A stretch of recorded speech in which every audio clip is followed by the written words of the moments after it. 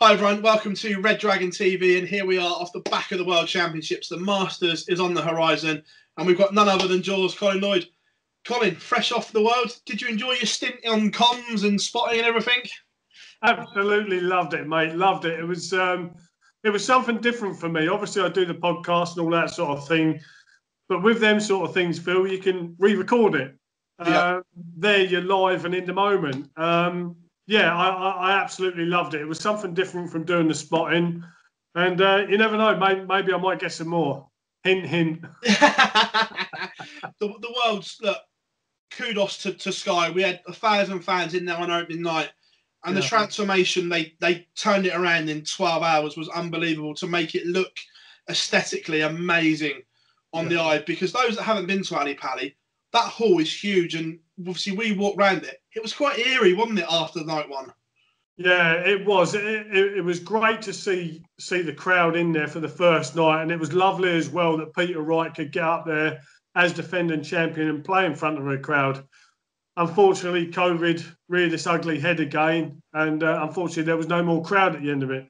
But the stage did look fantastic, like you say, but it did feel really strange. As and when I went to do a bit of studio work, sitting at the end of the other bit of runway, as I call it, it was fantastic, Phil. It was absolutely amazing. But like you say, it just seemed really strange. We're used to, you know yourself, because you've been there. I've been fortunate to play down there. You're used to that buzz and that, that atmosphere. And I still got a little bit of goosebumps walking through there, looking at the stage, thinking, well, I wouldn't mind being up there again, But it was very strange. But the PDC and Sky, they put on a fantastic event again, and we got a new world champion. Before we come on to that, I just want to touch on the Peter Wright thing. Obviously, it can never be taken away from him. He was the 2020 world champion. But when he looks back on it, is it slightly tainted, the fact that he didn't have the proper world champion year? I know it can never be erased from the history books or anything like that. Yeah. But mentally, when he looks back at his career, has something been taken away, the varnish off of being the world champion? It has and it hasn't. Peter worked extremely hard. He's worked extremely hard throughout his whole career, and he got rewarded by being crowned world champion. But yeah, I know exactly what you're saying. I've said it a few times when I've been chatting with people. He's been very unfortunate in the fact that Peter is a guy for the fans. The fans love him. He loves the fans. And he hasn't had the chance to go not only around Great Britain and Europe, but around the world as the Professional Darts Corporation world champion. That'll hurt a little bit, but I think Peter said it in an interview, I'll just have to win it again. Yeah. And then I can go back out and then I can see all the fans. But listen, it was unfortunate for Peter, Phil. And, he was a great world champion. He played some great stuff after being crowned world champion. And hopefully that's what people will remember, that he was a great world champion, throwing fantastic darts, and he continued in that rich vein of form. And he held his head high, and I would say that the PDC were very proud to have him as their world champion. Moving on to this one, across the year, did the right man win this world title? Because across the year, statistically, he's been the best player. He's won the most tournaments on and off the TV, but it doesn't always happen. But for this year, he rode his luck early on at times. Jamie Lewis pushed him to the max. But from the quarterfinals onwards, the Iceman was sensational. He played brilliant. Pricey played great. He could have come unstuck against Bunting. Bunting threw well against him, but the way that Gallowin, as they say now, the way he plays, he believes in himself so much. And when you've got that belief, Phil, in your game, you feel as though you still can't be beat. So when he was 4 sets to 1 down, I think it was, against Stephen Bunting, he still didn't think he could lose. He still thought he could win. And when you've got them positives within yourself, and the year that he's had leading up to the World Championships, he was throwing fantastic. He was, and probably rightly so, crowned world champion because of his whole year-round play. He was Mr. Consistency. You know, he's played so well, and he's done it in such a short period of time, in number of years, as to the majors he's won and defended majors as well, and gone to world number one, all through hard work and dedication. So for me, yeah, very justified to being world champion. I was sort of hoping that Michael would fire up, and he did, but unfortunately he walked into a rampant Chisnell, who threw an unbelievable game, which we know Chizzy can do. But listen, in the final, and fair play to Gary Hansen. Gary Hansen said the better man won. You know, Godwin was throwing absolutely brilliantly. He was taking out absolutely everything. And sometimes when you're an opponent of someone doing that, you get a little bit deflated. And I've always said it, Phil, you can only control what you're doing as a player. You can't control what your opponent's doing. And fortunately enough for Gezi, he was the man. The new season is on the horizon, though. The Masters next weekend starts in Milton Keynes, sadly behind closed doors. New format as well. We've gone to 24. First of all, are you a fan or not a fan of the new format? No, I'm not a fan. The Masters has always been the top 16 in the world. And for me, that's what made it elite, Phil. For me, that's what made it elite. If you're going to go from 16, I can't see the point of having, for me, it's like a prelim game. You put in 8 more players, you might as well put in the next 16. Put the top 32 in. That still keeps it a little bit more elite because it's the top 32 players in the world. But I would have preferred the top 16. But listen, the PDC are trying to do everything they can to keep the top players involved in darts, or keep everybody involved in darts. And so they've obviously had a little powwow around the table and thought to themselves, right, we're going to do something a little bit different. But myself personally, it's either top 16 or top 32. No, I'm fully in agreement there with you. If you're going to do it, for me, the top 32 makes more sense. But hey ho, Matt and Barry don't often get it wrong, do they? So we'll go with them. But looking ahead, those prelim first round games, whatever you want to call them, has thrown up some mouth-watering ties before the seeds hit the arena. Joe Cullen against Stephen Bunting, first one up. Two men that their stock rose massively after the World Championships, and that should be a mouth-watering one. That should be unbelievable. I mean, Bunting's flying the crest of a wave again. He's come back. You know, he disappeared for a little while. He's even admitted it himself. He lost form, he lost confidence, and there's no bigger or better place to find some form and get that confidence back than the biggest tournament on the planet. And that's exactly what he done. But he's walking into someone, and I hope he never dropped his head, and he hasn't dropped his head, and he's still carried on working hard, is Joe Cullen. Joe had a fantastic World Championships. He was very unfortunate against MVG. But we all chatted afterwards, and, you know, like myself, Wayne Mardle and John Parton, whatever, and I was chatting with Keith Deller. He's got to walk away with his head held high because he was hitting everything. I mean, was it 21 180s, was it? Something like that, yeah. It was just insane. You know, and he was unfortunate that Michael took out a couple of clinical shots. But Cullen against Bunting, if they're still in that rich vein of form, that could be an absolute cracker. And the winner of that gets to play the newly crowned world champion and world number one. 100%. We'll come on to him shortly. Another game that jumps off the page. Two players that need a big result after the World Championships. Michael Smith and Adrian Lewis both fell at the first hurdle. Both arguably two of the most talented natural players we've ever seen. But both going through a spell at the moment, aren't they? Yeah, you know, I don't mean to say as blasé as what's going to come out, but Adrian's been there, done it, got the T-shirt, if you know what I mean. Michael's in a similar sort of vein, but he hasn't got the majors. Adrian's got the majors. Adrian's got the big games under his belt. Michael's got the big games under his belt, but not with success. Like you say, Phil, they both need a run.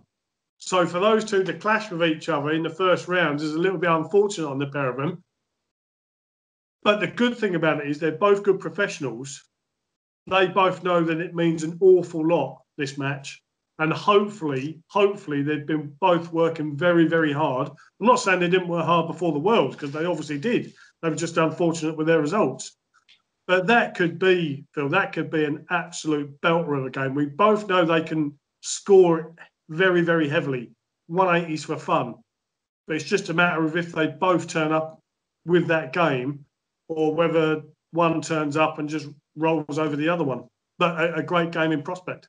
Then we've got a good old-fashioned darts dog scrap. Glendoran against Merv King, and I'm looking forward to this one. This is darts at its purest, old school, shall we say. The two of them are just going to go up there and give it everything. Yeah, the thing that Merv's had a little bit of a resurgence of form, and that's certainly upped his confidence, and that's showing in the darts. Glenn obviously is our current Premier League champion. But after that, he went a little bit flat. We know he got COVID and whatever, and that obviously knocked the stuffing out of him a little bit. But when it come back to the Worlds, he was a little bit iffy in the first game, but then went home and come back, and it showed flashes of what we know he's capable of. We all know he's a fantastic dart player. Like you say, I don't mean it sounded like this, because I'm one of them as well. It's a battle of the oldies.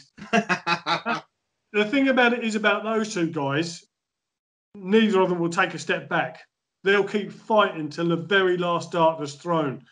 And again, Phil, that can end up being an absolute cracking game. And hopefully it will be. Next up, Ian White, Mensur Suljovic. Again, Ian White didn't perform at the Worlds, didn't get a result, and Mensur came in for some stick, shall we say, for his tactics against Gary Anderson. Both looking to put the Worlds behind them, but for different reasons. Yeah, well, I actually thought Ian played really well at the Worlds. I think he ended up with a 98 average at the end of the match. But unfortunately, it was a losing 98 average. Mensur done what Mensur does, you know. He was playing his own game, doing his own thing. I'm not agreeing with it, and I'm not disagreeing with it. It's just down to the player at the time. But he knew that Gary Anderson was a fluent sort of player, and so he done his own thing. Those sort of tactics, I don't think, will work with Ian White, because Ian White is a methodical player. He's not a rhythm player. And I mean that with the greatest respect. You know, Ian's a class player.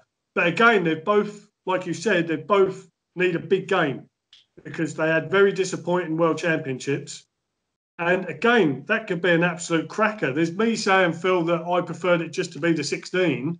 And there's these games going on with these players with the 8 that's been added. But yeah, that could be an absolute belter. If Mensur's on his game and Ian White's on his game, yeah, that could be a humdinger.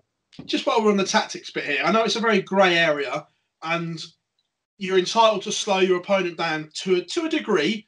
But in the Worlds, did Mensur cross the line, in your opinion? I know it's a very fine line, but did he overstep it a little bit? If it had been me in my prime, I'd have probably been saying something to him at the break. And that would have been typical Colin Lloyd. You know what I mean? But listen, the only thing you can say, Phil, is when you've had your throw, when you walk up to the board, you retrieve your dart and you walk away from the hockey, you don't own the hockey anymore. Did he push? He pushed it a little bit. He pushed it quite a bit. But listen, there's nothing in the rule of the game to say that you have to throw quick because your opponent throws quick. I wouldn't have been happy with it. I'd have probably been like Gary Anderson, and I'd have probably had my say at the end of the game. But fortunately enough for me, Phil, I don't have to run. Up next, we've got one of our Red Dragon players, the Ferret, Johnny Clayton, returns to action. A tough one in Jose de Souza, the Grand Slam champion. Both of these played some good stuff. I'm looking forward to this game. I'm looking forward to seeing the Ferret back in action.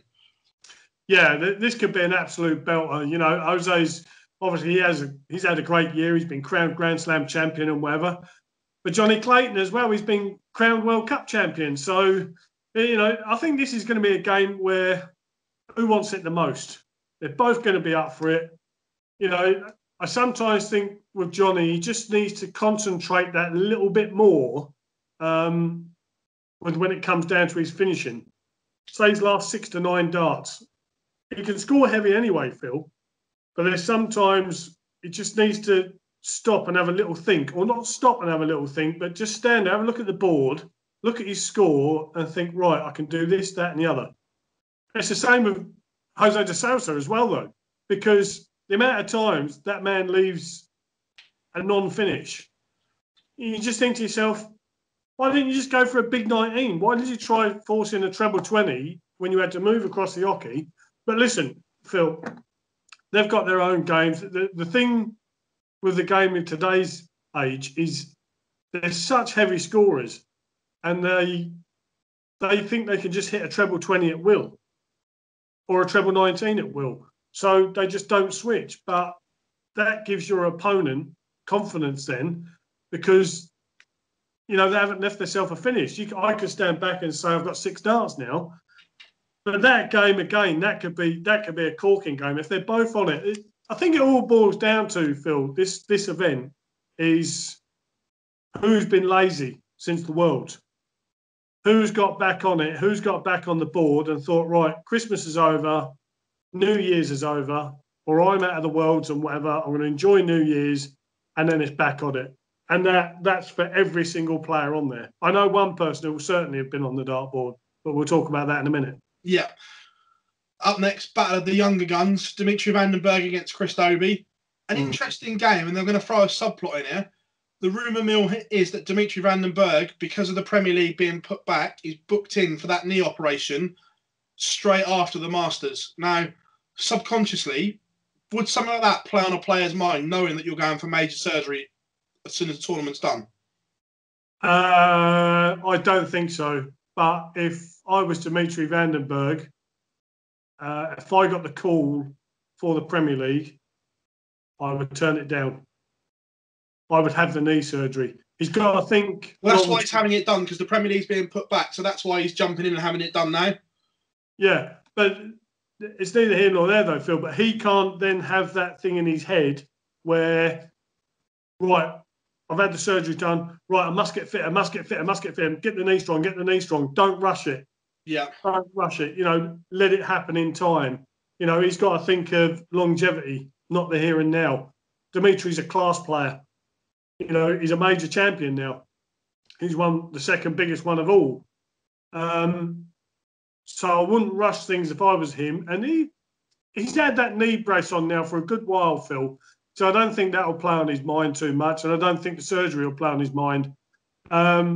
Chris Dobey was very hit and miss at the Worlds, but he showed grit and determination. He knew and knows that he's got the game to do damage to all the players. I just hope that from the World Championships to now, that he's carried on with the hard work. He said he's been working hard on the board, so hopefully he's carried on with that hard work, because this is an opportunity now. Next up, a repeat of the World Championship, and I'm looking forward to this one again. The Polish Eagle, Krzysztof Ratajski, taking on the Wizard, Simon Whitlock. 2 players that had very good years, and they produced a very good game at the Worlds as well. A repeat, please, gentlemen. Krzysztof had a good World Championship. Simon, like you say, Simon got given an opportunity because Lewis and Bunting both got COVID. And my word, Phil, did he grab it with both hands? And, that goes to show the grit and determination of Simon Whitlock. We all know he's a grinder and he's a fighter. It's that typical Aussie grit, And Simon won't give you anything. And Simon will be wanting to go back and go, you're getting it. I'm coming back. I'm coming back again, And, he'll go out and he'll attack the Krzysztof Ratajski throw. And that's the one thing, that I love about Simon Whitlock. It's just there's nothing in between. It's just pure, relentless power scoring and try to take out everything. absolutely everything. I know that's the name of the game anyway, Phil, but he's someone that just purely attacks. He doesn't hold back, just constant attacking. So that could be an absolute belter because Christoph's still on a high from the World Championships. He'd have been disappointed the way that he went out of the World Championships, the way he played. But again, he's up to a new ranking high, and he'll want to justify that ranking high. Last one of the first rounds, Daryl Gurney against Jeffrey Deswan. Super Chin. We've finally seen the old Super Chin return after a disappointing year at the Worlds. We saw the real Daryl Gurney at last. Yeah, I think Daryl knows that. I think he knows he had a very disappointing year. You know, I mean, you can have the disappointing weeks and disappointing tournaments, Phil, but you can't let it drag on for a whole year. And he bounced back at the World Championships. What a place to come back and play your proper stuff, you know. He'd have been disappointed the way that he went out. I don't think he was played as consistently as well as he had the other matches. But you know what? It's progress. He was showing and throwing the stuff that he knows he's capable of and what the Darton fraternity knows that he's capable of. So Jeffrey Deswan's still a little bit too hit and miss for me. When he's hitting, what an absolute joy to watch. But someone like Daryl Gurney has got the game and the firepower to neutralise Jeffrey's game. Moving on to round two, our two Red Dragon champions we're going to have a look at. We'll start with the reigning world number one and world champion, the Iceman Gerwyn Price, will play the winner of Joe Cullen and Stephen Bunting. Gezi, how's he going to feel for the first time after the high and the jubilation of the Worlds? Is this going to be a little bit different and could potentially be a little bit flat, or do you think he'll be okay in this one? I want to know how much he's been practicing since the Worlds. All I ever seem to see him do is interviews and being on Soccer AM and whatever. Listen, Gezi's going to be riding in the crest of a wave. Of course he is. He's the world champion. And through becoming a world champion, he's gone to world number one, you know, through sheer bloody hard work. I've got to say it like that, you know. Yeah, determination and hard work. Will he still be feeling those effects when it comes to playing his first match? Quite possibly. He's enjoying himself at the minute, and rightly so, Phil. It's not every day you get crowned world darts champion. If he's still playing solidly well, he's going to be dangerous. But I think he could possibly still be on a honeymoon period where he's enjoying it. But listen, only time will tell. The dart player in me tells me he'll be ready. But my head is saying, I'm not sure. I think he's still on a honeymoon with it all. And then, of course, we've got the former world champion, Snakebite Peter Wright, will play the winner of Ratajski and Whitlock. And does Wright need to bounce back from that disappointment?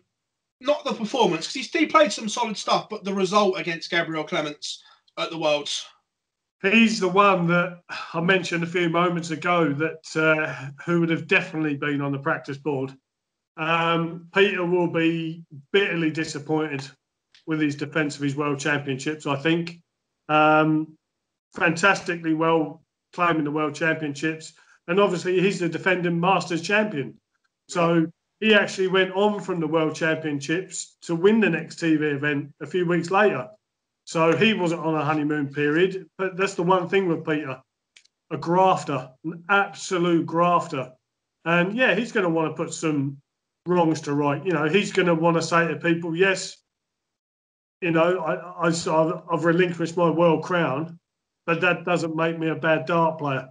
And that's one thing he certainly is not. And I think this is an event for him. He's had time to reflect, maybe look at his setup, look at a few other things. And I think he's going to come out all guns a blazing. And I think he'll be relishing and can't wait, Phil, to get back up there to start defending this Masters tournament. As always, out of the 24 names, you know what's coming next? If you had to put your 20 pence on one of the 24 participants, where would it be going and why? I think Gerwyn Price is still on a honeymoon period. So I'm not going to pick Gerwyn Price. I think there's going to be... I think the winner's going to come from either MVG or Peter Wright. potential semi-final clash. Yeah, I think Peter Wright has got something to prove to himself because of he knows he can do better. MVG knows his game's there, although it's sort of like a little bit hit and miss at the moment. Yeah, I think the winner's going to come from one of those two. I'm not going to pick one. It's going to come from two. You're not going to hold me to ransom on that one, Phil. Colin, absolute pleasure to have you on Red Dragon TV. As always, mate. Thank you very much for joining us. And of course, please check out all Red Dragon's social media handles: Facebook, Twitter, Instagram, for all the latest stuff. The 2021 launch, of course, came out just before the Worlds. Plenty of stuff there, and some great looking stuff, Jaws, as well, isn't there, on the new launch? There is, mate. There is. Listen, get yourself to Red Dragon. Red Dragon, windmill, we rule the world. Jaws, thanks for taking time out as always, mate. It's a pleasure talking to you. Thank you very much, mate. Absolute pleasure, Phil. Thanks very much, buddy.